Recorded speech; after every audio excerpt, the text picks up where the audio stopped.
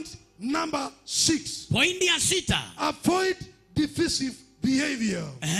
Kataa tabia za utengano. Hallelujah. Hallelujah. Avoid divisive behavior. Kataa tabia za utengano. Apostle Paul, Mtume Paulo, in Romans 16 verse 17. Warumi 16:17. And the Titus 3 verse 9. Na kitabu cha Tito 3:9. Apostle Paul is warning the church Mtume Paulo anakemea kanisa about divisive behavior such as gossip, juu ya tabia za kuleta utengano kama masengenyo, slander. Hiyo. Because they are causing unnecessary divisions. Maana zinaleta utengano usio wa maana. Precious people, Watu wa dhamana, men and women of God, wake na waume wa Bwana, beloved of God, wampendwa wa Mungu, globally and local. wale ambao wako kimataifa na I wako came to huku. say in the name of Nakuja Jesus, kutangaza katika jina la Yesu. it is time to promote unity. Ni wakati wa kudumisha umoja. It is time to promote harmony, Ni wakati wa kujumuika pamoja. rather than sowing seeds of discord. Usipande mbegu za utengano. Precious people, Watu wa dhamana, when did the enemy come to the house of God wakati adui anakuja katika nyumba ya Bwana and planted unforgiveness within you? na kapanda kutosamehe katikati yako, And when you overcame unforgiveness, na wakati ulishinda kusamehe, you graduated to gossiping. ukaenda katika kiwango cha kuleta masengenyo. Look at that graduate. Angalia huyo mtu ambaye amehitimu.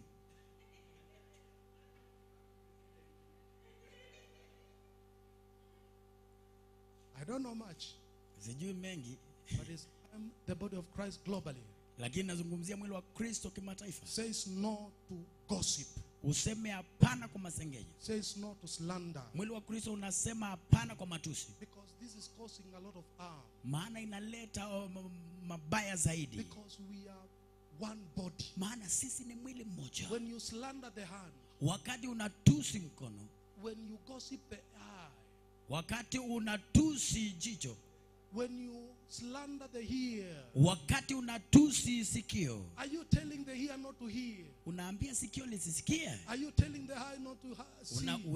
Unaambia jicho lisione? When you are slandering the legs, Wakati unadharau miguu, are you telling us not to go anywhere? unatuambia tusiende? I'm talking deeper things now. Nazungumza vitu zaidi sasa. Because we are members of one body. Maana sisi ni mwili mmoja. Why are you gossiping the head? Kwa nini sasa unasengenya Are you kichwa? telling us to stop thinking? Unatuambia tusianze kufikiria? Why are you tearing down the chest? Kwa nini unavunja kifua? Why are you tearing down the legs? Kwa nini unavunja the lungs? Are you telling us not to breathe? Unatuambia kwamba I tusipumue. came to rebuke the spirit of gossip. Nimekuja kukemea roho ya I came to masengenyo. break the yokes of gossip Nimekuja kuvunja nira za kusengenya in the church, katika kanisa, in the body of katika Christ, mwili wa Kristo. everywhere we go. Popote tunaenda, In the name of katika Jesus, jina la Yesu. I rebuke the spirit of slander. Ninakemea roho ya matusi In the name of katika Jesus, jina la Yesu. every time we are tempted to gossip, Kila wakati I tunashawishika call on the kusengenya, Holy Ghost to come and say, ninaita Roho Mtakatifu akuja you don't aseme, belong there. wewe si wapo, You don't belong wewe there. si wa hicho. Shut your mouth. Funga mdomo wako In the name of katika Jesus. jina la Yesu. I don't know who has wronged you, Sijui ni nani amekukosea, but keep quiet lakini nyamaza and pray for the person. na umuombee. Telling your neighborhood is not helping. Kuambia jirani yako haisaidii In the name of katika Jesus. jina la Yesu. Help your neighbor and tell them, that looks like me and I'm changed now. Nguza mwenzako, mwambie huyo inakaa ni kama ni mimi na nimebadilika. Tell the other one with a smile. Mwambie yule mwingine hapo na ukitabasamu. Amen. Laugh to God and say he is talking to me. Pigia Yesu makofi na mwambie anazungumza nami. Point number 7. Pointi ya 7. Servant leadership. Utumishi Hallelujah. wa Servant leadership. No, don't take him first. He's my son. So hallelujah. let him take his time. Uongozi wa kutumika. Servant leadership. Uongozi wa utumishi. Hallelujah. Hallelujah. I came to tell the church. Nimekuja kuambia kanisa. I came to tell the body of Christ. Nimekuja kuambia mwili wa Kristo. Jesus Christ is our Lord. Yesu Kristo ni Bwana wetu. Jesus Christ is our Rabboni. Yesu Kristo ni mwalimu wetu. Jesus is our Rabboni. Yesu Kristo ni mwalimu wetu. Jesus is our Rabboni. Yesu Kristo ni mwalimu wetu. Is our teacher. Ndiye mwalimu wetu. Is our teacher. Ndiye mwalimu wetu. Hallelujah. And you can never be different from your Rabboni. Na huwezi kuwa tofauti na mwalimu wako. Clap to God and say, I want to hear more. Pigia Yesu makofi na useme nataka kusikia zaidi. Hallelujah. Hallelujah. I want to talk about Rabboni. Nataka kuzungumzia juu ya mwalimu. Rabboni. Mwalimu. When I met Mary Magdalene, wakati nilikutana na Mary Magdalene, and she was confused. Na alikuwa amechanganyikiwa. Where have they taken my Lord? Wamemweka wapi Bwana wangu? And she started crying. Na akaanza kulia. She started weeping. Akaanza kulia. The master saw this is serious. Bwana akaona hii ni ya maana. And before getting to heaven, na kabla ingie mbinguni, after resurrection, baada ya kufufuka, he rerouted his plane. Akaangalia akapindua ndege yake. And he came to Mary Magdalene. Na akaja kwa Mary Magdalene. And when she was there, na wakati alikuwa pale, weeping and crying, akilia na akiwa na simanzi, the Lord came behind her. Bwana akaja nyuma yake. And told her, akamwambia, Mary. Mary. And immediately, na mara tu, the eyes of Mary were open. Macho ya Mariamu ikafunguka. And she called Jesus Rabboni. Na akaita Yesu mwalimu. And the Lord told me, na Yesu akaniambia, to come to call your name globally. Kuja kuita jina lako la kimataifa. That your eyes may be open. Ili macho yako yafunguke. And you may call Jesus his true name. Na uite Kristo jina lake kamili. Rabboni, our teacher. Mwalimu wetu. Jehovah Yahweh. Yes. Jehovah, our Savior. Mwokozi wetu. Rabboni, our master. Mwalimu Bwana wetu. Rabboni, our deliverer. Mwalimu mkombozi wetu. Rabboni, our helper. Mwalimu msaada wetu. I came to open your eyes. Nakuja kufungua macho yako. That Rabboni is watching you. Kwamba mwalimu anakutazama. To come back to unity. Urudi katika umoja. In the body of Christ. Katika mwili wa Kristo. In the name of Jesus. Katika jina la Yesu. I can say, nakuja kutangaza, our Rabboni, mwalimu wetu, is the one who modeled servant leadership. Ni yeye ambaye anatengeneza uongozi wa utumishi. And the one that who called us to emulate servant leadership. Na yule ambaye alituita katika utumishi, uongozi wa utumishi wa milele. You will find him teaching in Matthew 20.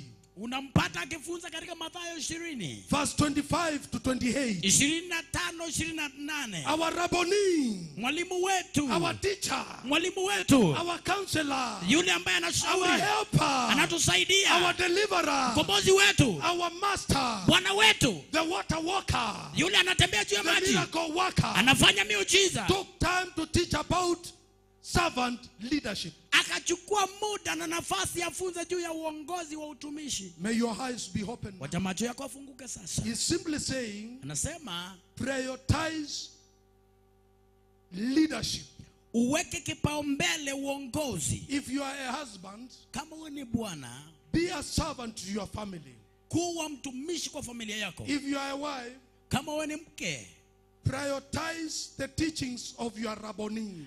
Kipe kipaumbele mafunzo ya mwalimu wako. If you are a manager in that company, kama wewe ni mkuu wa hiyo kampuni, look back at Rabboni. Muangalie mwalimu. And learn from him. Na ujifunze kutokana na yeye. Servant leadership. Utumishi, uongozi wa utumishi. The body of Christ came on time. Mwili wa Kristo nimekuja wakati unaofaa. To remind us that servant leadership is the key. Kukukumbusha kwamba uongozi wa utumishi ni wa muhimu. Whether I am in choir, niwe katika kwaya, whether I'm in ushering, niwe katika ushemanzi, whether I'm the bishop or the reverend, niwe ndiye kasisi, whether I am the one preaching or ushering, mimi ndiye nahubiri ama niko nishemanzi. the main point of our Rabboni, ile ya muhimu sana kutoka kwa mwalimu wetu, is servant leadership. Ni uongozi wa utumishi. A servant doesn't cause chaos to the servants. Mtumishi aleti mafarakano katika wale anaongoza. He unites the servants. Anawajumuisha na kuleta katika umoja. A servant mtumishi doesn't curse the servants. Huwa alaani wale ambao anaongoza. He mentors. Huwa anawakuza. He nurtures. Anawakuza. He brings help. Anawainua. He wishes them good. Anawatakia mema. He rebukes with love. Anawakemea kwa upendo. He provides where possible. Anafadhili iwezekanavyo. He trains them up. Anawaongoza. That is our Rabboni. Huyo ndiye mwalimu wetu. I came to call every Mary. Nimekuja kuita kila Mariamu. May your eyes be open. Wacha macho yako yafunguke. I came to call every Mary. Nimekuja kuita kila Maria. The Rabboni is risen. Mwalimu amefufuka. Awaken back to the teachings. Rudi katika mafundisho Of our Rabboni. Katika mwalimu wetu. Somebody in the house say amen. Mtu aseme amen. Somebody online say amen. Mtu online aseme amen. Point number 8. Pointi ya 8. And the last one. Na ya mwisho. For today. Ya leo. Unity in diversity.